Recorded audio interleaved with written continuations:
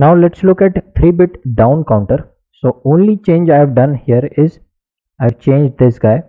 Now the clock of the next flip-flop is connected to Q0 bar instead of Q0, Q1 bar instead of Q1. Here you can see that. Okay, all of them are negative edge triggered flip-flop. T1, T0, T1, T2. This is the LSB guy, this is the MSB guy, and we will see how sequence is coming. So here you can see at 0th clock pulse the states are 0 0 0. So just for your reference I made Q1 bar and Q0 bar, but these are not your output. The outputs are Q2, Q1, Q0. These are 0. Since these two guys are 0, this will be 1 complement of this. Okay, so what will happen when first clock pulse will come? Q0 will instantly change its state. It will come from 0 to 1. Now since this is 1, this will become 0, Q0 bar, right? Now you can see Q0 bar is fed as the input clock to T1. So and here also you can see it is coming from 1 to 0. So there is a negative edge, means Q1 will also change its state, right? And since this is 1, this will become 0, right? Again this one is this Q1 bar is fed as input to T2 flip-flop, and negative edge is there. You can see 1 to 0 it is coming, so this guy will also change its state, right? Second clock pulse, what will happen? This guy will change its state 1 to 0. Since this is 0, this will become 1, right? 0 to 1 it is coming, so there is no state change, so 1 it will be there. And since this is 1, this will become 0. 0 to 0, no change, so here it is like this. Third clock pulse, what will happen? This guy will change its state. So 0, change state 0, so this will become 1.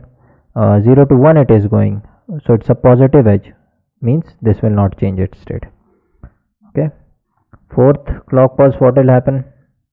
This will change its state 1. Then this is 0 to 1, means positive edge, means no change.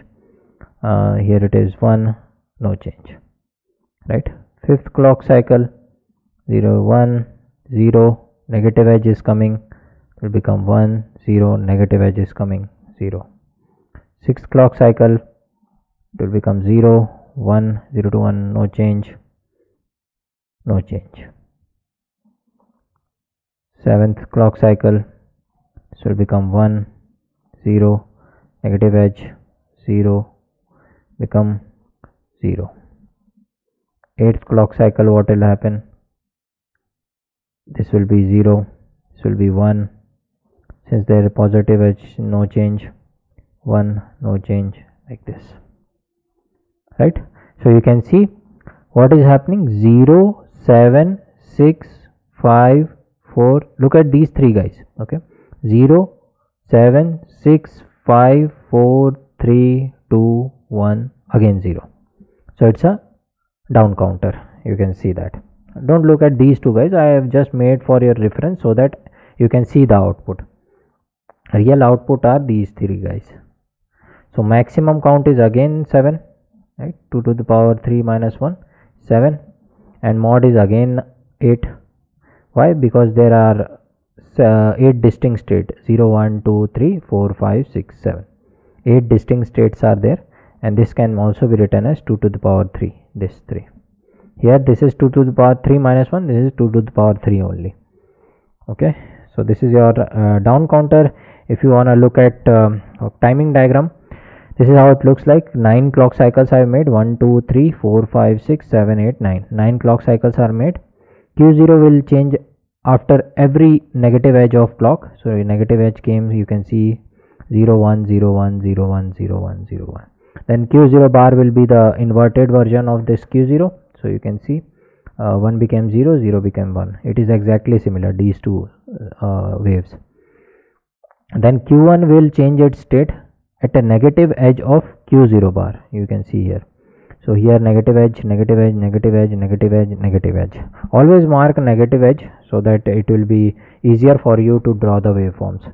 So Q1 was initially 0, changes state, changes state, changes state, changes state.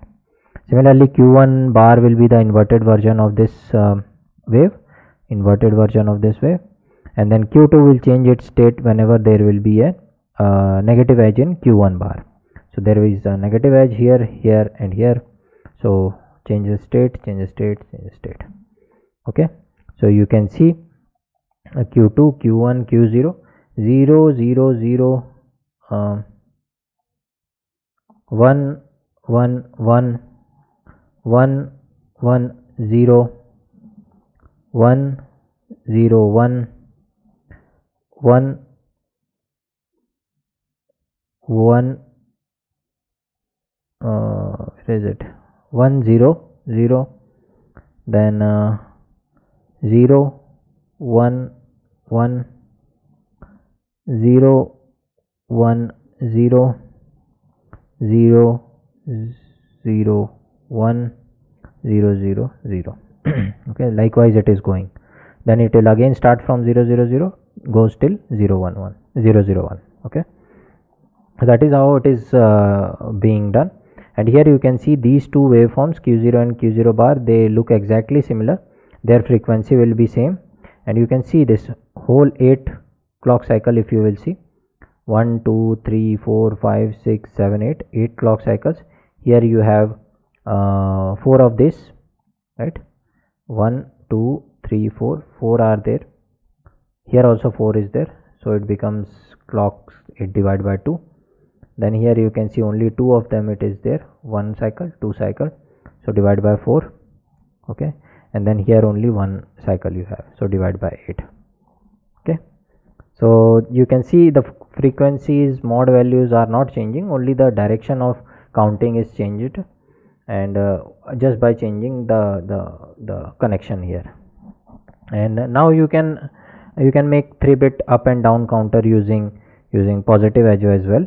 So just you have to give the positive edge, and if you will connect with this guy positive edge, then it will be a down counter, and if you will connect with this guy positive edge, it will become up counter. Okay, reverse of what you have seen till now.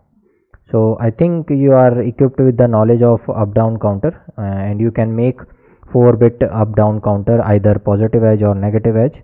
Just I'll conclude with a shortcut, so that you will be able to design any bit counter, down counter, up counter, or you will be able to analyze it easily.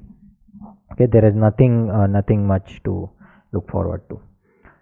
Yeah, so I'm expecting you will be able to do the 3-bit up down counter using positive edge.